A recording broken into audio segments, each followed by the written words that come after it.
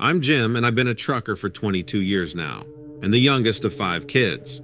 I only say that because it means I don't get rattled easily. My wife Sarah and I live in a small town in Georgia, near where I grew up, with our 2 dogs. We're simple folk, just trying to get by and maybe save a little for our golden years.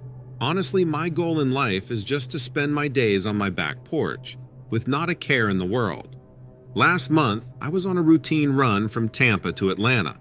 It was a quiet Tuesday night, around 1:15 a.m., when I hit that long stretch of I-75 north of Ocala. The road was empty, just me and the occasional pair of headlights in the distance. I'd been driving for hours, and my eyes were getting heavy. I decided to pull over at the next rest stop to grab some coffee and splash some water on my face.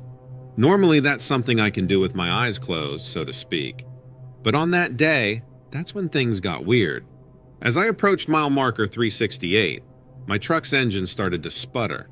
The dashboard lights flickered, and then everything went dark. I coasted to the shoulder, completely powerless. I'd never had anything like this happen before. "Great," I muttered, reaching for my phone to call for help. But my phone was dead too. So was my backup battery pack. It didn't make any sense, but I wasn't worried. At least, not yet.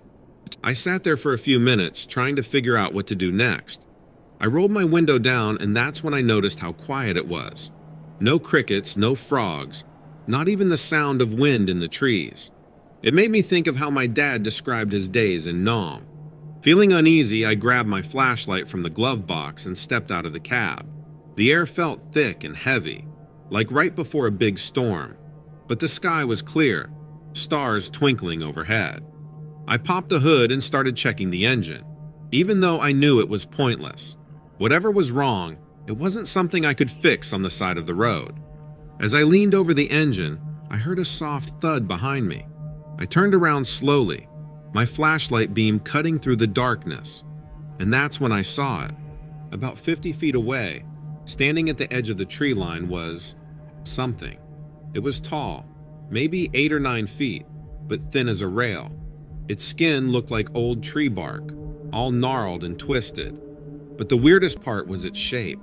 It had too many limbs, all bent at odd angles like a praying mantis. I stood there as I watched this thing slowly unfolded itself. Its head, if you could call it that, was just a smooth, featureless bump on top of a long, writhing neck. My flashlight beam caught its eyes, 3 of them arranged in a triangle. They glowed a dull red, like dying embers. As it looked at me, I swear to you, I felt a pressure building in my head, like someone was squeezing my brain. The creature took a step forward, moving in a way that made my stomach turn. It was all wrong, like watching a film played backward and in slow motion. I wanted to run, to jump back in my truck and lock the doors, but I couldn't move. It wasn't fear holding me in place. It was like my body had forgotten how to work. The thing kept coming closer, one jerky step at a time. With each step, the pressure in my head got worse. My vision started to blur, and I could taste copper in the back of my throat. When it was about 20 feet away, it stopped. A low humming filled the air, vibrating in my chest. The creature's body began to shift and change, like smoke trying to hold a shape in the wind. One of its limbs stretched out towards me, growing longer and longer. I could see now that it ended not in a hand, but in something that looked like a cluster of thin, writhing tentacles. All I could think was that I was hallucinating for some reason. Just as those tentacles were about to touch me, a car horn blared in the distance. The creature's head snapped around, and in the blink of an eye, it was gone. Not like it ran away. One second it was there, and the next it just wasn't. The moment it vanished, everything came back to life. My truck's engine roared to life. Crickets started chirping, and I could move again. I didn't waste any time. I jumped in my truck and drove off, my hands shaking on the wheel. I told my wife all about it, and she totally believes me. She knows me well, and I wouldn't make this crap up. I'm not crazy, and I wasn't dreaming. Something impossible happened out there on I-75, and I need to know if anyone else has seen it. Has anyone encountered anything like this near Ocala or anywhere else? I can't be the only one who's seen this thing, can I? Please make a comment if you know anything.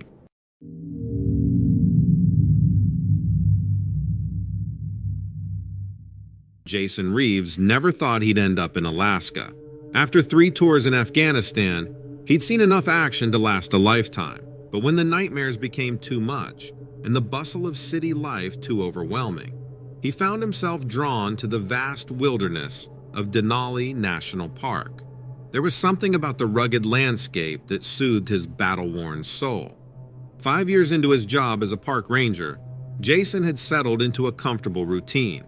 He spent his days patrolling the backcountry, assisting lost hikers, and occasionally dealing with overzealous wildlife photographers. The quiet life suited him, and he'd almost managed to forget the adrenaline rush of his military days. That all changed on a crisp autumn morning in late September. Jason was doing a routine check of a remote area when he came across something that made him pause. There, in a patch of soft mud near a mountain stream, was a set of tracks unlike anything he'd ever seen before. At first glance, they resembled bear prints, but as Jason crouched down for a closer look, he realized they were far too large.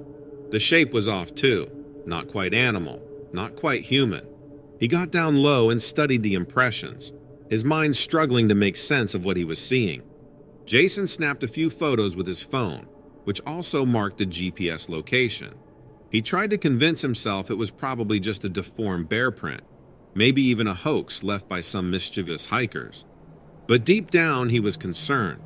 Something about those tracks stirred up old instincts he thought he'd left behind in the dust of Kandahar.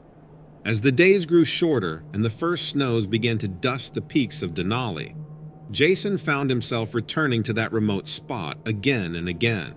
He even reached out to an old army buddy who was into this kind of stuff, but no one could offer a satisfactory explanation for what he'd found.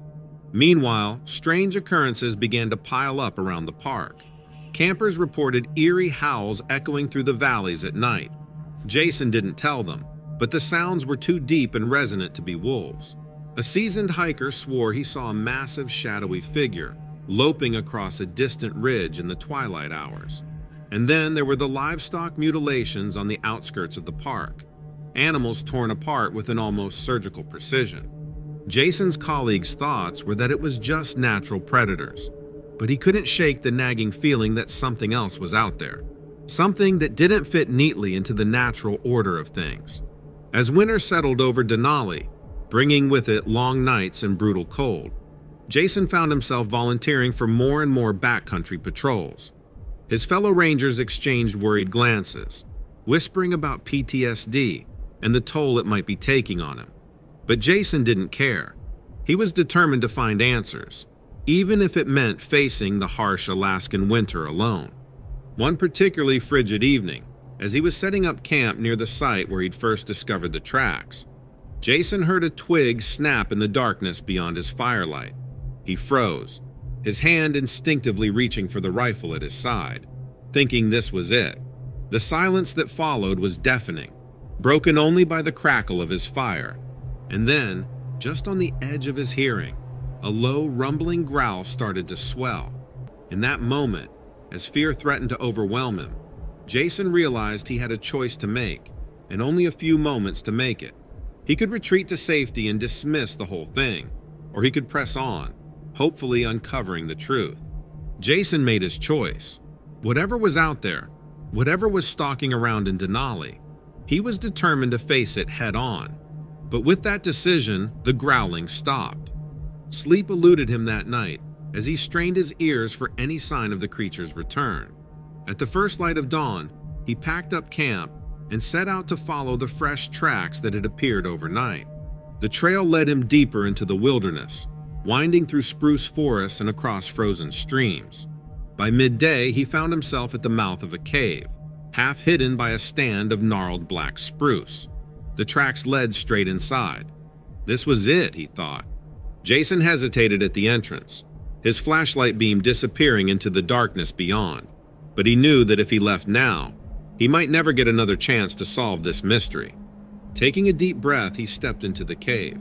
The air was thick with the musty smell of animal fur and something else, something he couldn't quite place. As he moved deeper into the cavern, his light caught something reflective on the ground. Bending down, he realized it was a military-grade tracking device, smashed to pieces. Before he could process what this might mean, a low growl echoed through the cave. Jason whirled around, his flashlight beam catching a pair of glowing eyes in the darkness. For a moment, time seemed to stand still as he locked gazes with the creature. It was massive, easily 8 feet tall, with a body covered in thick, matted fur. Its face made Jason's blood run cold. It was almost human-like, with a flattened nose and a protruding brow, but there was a look to its eyes that freaked him out, like looking into the eyes of an ape. The creature let out a roar that literally shook loose stones from the cave ceiling. Jason stumbled backward, fumbling for his rifle, but before he could raise it, the beast was upon him. Its enormous hand swatted the weapon away as if it were a toy. Jason found himself pinned against the cave wall, staring into the creature's face. This close, he could smell its hot, rancid breath. He closed his eyes, certain that his life was about to end, but the blow never came. Instead, the creature leaned in close, its nose twitching as it sniffed him. Then, to Jason's utter astonishment, he thinks he heard it speak. "Go!" it growled. With that, the creature released him by shoving him towards the entrance and lumbered back into the darkness. Jason didn't need to be told twice. He scrambled to his feet, snatched up his rifle, and ran from the cave as fast as his legs could carry him. He didn't stop running until he reached his truck, parked miles away at the trailhead. As he sped back towards civilization, his mind reeled from what he had experienced. A creature that shouldn't exist. A creature that could speak. In the days that followed, Jason debated whether to report what he had seen. In the end, he decided against it. It would become chaos if people found out about it. And what would happen to the creature if the wrong people found out about it? Instead, he requested to be assigned a new patrol and gave up that remote section as if it had never happened. As he settled into his new routine, Jason tried to convince himself that it had all been altered reality, a PTSD he was still processing. But deep down, he knew the truth. Jason still finds himself thinking about the creature. He hopes it is still out there, still hidden from the world, but he also prays that he will never, ever encounter it again.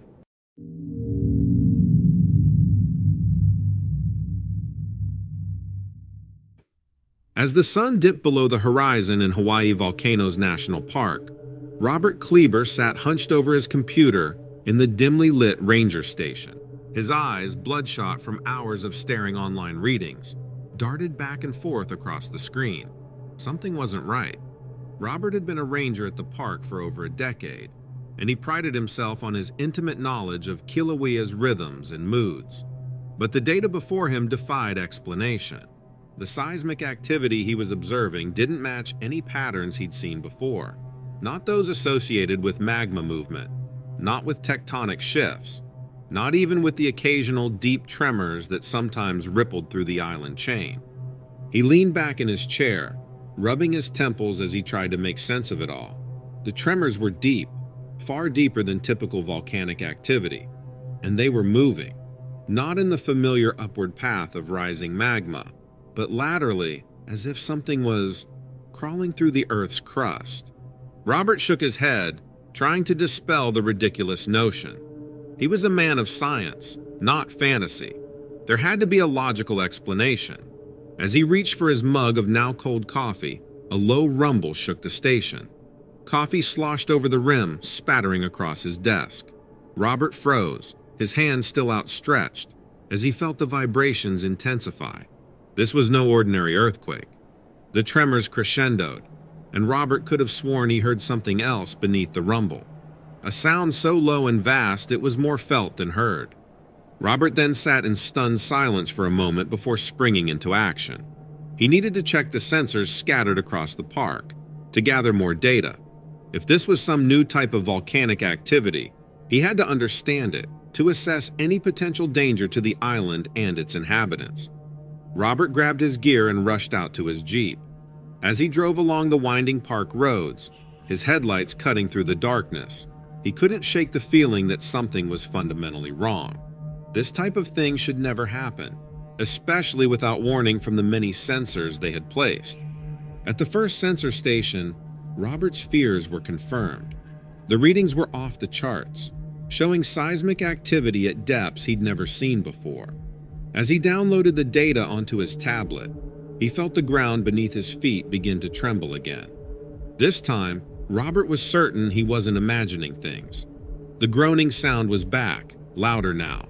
The trees around him swayed, their leaves rustling in a wind that wasn't there. Panic began to set in as Robert realized he was dealing with something far beyond his experience or understanding. Normal volcanic activity he could handle. This, not so much. He fumbled with his radio, desperate to call for backup, to warn anyone about what was happening. But before he could make the call, the ground heaved beneath him. Robert lost his footing and fell hard, his tablet sliding away across the rocky soil. As he struggled to his knees, he saw something that made him shake. In the dim moonlight, the earth before him began to bulge upward, as if something massive was pushing against it from below. The bulge grew, the ground cracking and splitting as it rose to about 5 feet high. Robert watched in horror, just waiting to see what was happening. Then, with a sound like tearing fabric magnified 1,000-fold, the bulge split open. Earth and rock burst in all directions, as something began to emerge from the hole. Robert's mind reeled. Here he was, an expert on the area, but having no idea what was going on. A strange, glistening form was rising from the newly opened hole in the ground. It was organic, that much was clear, but like no living thing Robert had ever seen or imagined. As more of the creature revealed itself, Robert could make out what looked like enormous tentacles, each as thick as an elephant trunk. They writhed and twisted, pulling the rest of the body from the earth. Robert's scientific mind, even in the grip of terror, tried to make sense of what he was witnessing. Was this some ancient creature that had lain dormant beneath the island for millennia? Some unknown species that dwelled in the planet's depths? Or something even more impossible, an alien being that had burrowed up from unimaginable depths? All of it, and none of it made sense to him. He knew he should run, should get in his Jeep and drive as fast and as far as he could. But Robert found himself paralyzed as the creature continued its emergence. He was dimly aware that he was hyperventilating, his breath coming in short, sharp gasps. As the thing pulled itself further from the ground, Robert saw what he could only describe as eyes, dozens of them, glowing with a flickering light, swiveling in all directions. And then, all at once, they fixed on him. The creature's massive form continued to rise, and then one enormous tentacle began to reach towards Robert. At last, the spell of terror that had held Robert in place broke. He scrambled to his feet and ran in the opposite direction, driven by blind panic. Behind him, he could hear the sounds of the creature's movement, feel the ground shaking with each shift of its body. He tore through the underbrush, branches whipping at his face and arms as he fled. His lungs burned, and his legs ached, but fear propelled him forward. He didn't dare look back, convinced that at any moment he would feel the grip of an enormous tentacle around his body.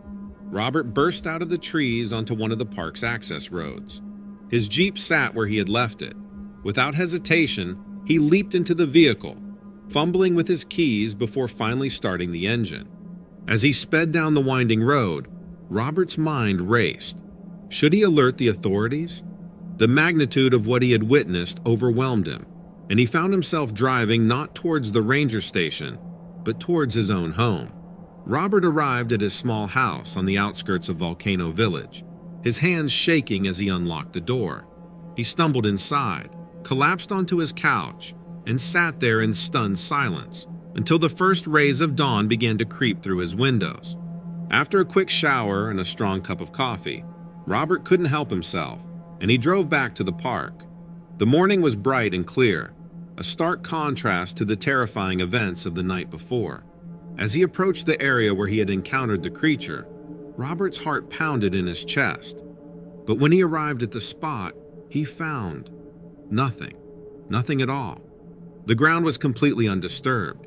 There was no giant hole, no uprooted trees, no sign of the massive creature he had seen emerge from the depths. Robert's brow furrowed in confusion. He walked the area, searching for any evidence of the previous night's events. He found his tablet where he had dropped it. The screen cracked but still functional. The seismic data was there, showing the strange readings he had observed. But beyond that, there was no physical evidence of the creature's existence. Robert spent hours combing the area, growing increasingly frustrated and bewildered. How could something so massive leave no trace? He checked and rechecked his coordinates, certain he was in the right place. But the landscape remained stubbornly, infuriatingly normal. Robert finally gave up his search. He stood there, surrounded by the peaceful beauty of the park, and felt a profound sense of uncertainty wash over him. The readings on his tablet suggested otherwise, but without physical evidence, he knew no one would believe his story. Robert returned to his Jeep to collect himself. As he drove home, he grappled with what he should do next. Report the incident and risk being labeled a lunatic. Keep it to himself and always wonder, what do you think he should do?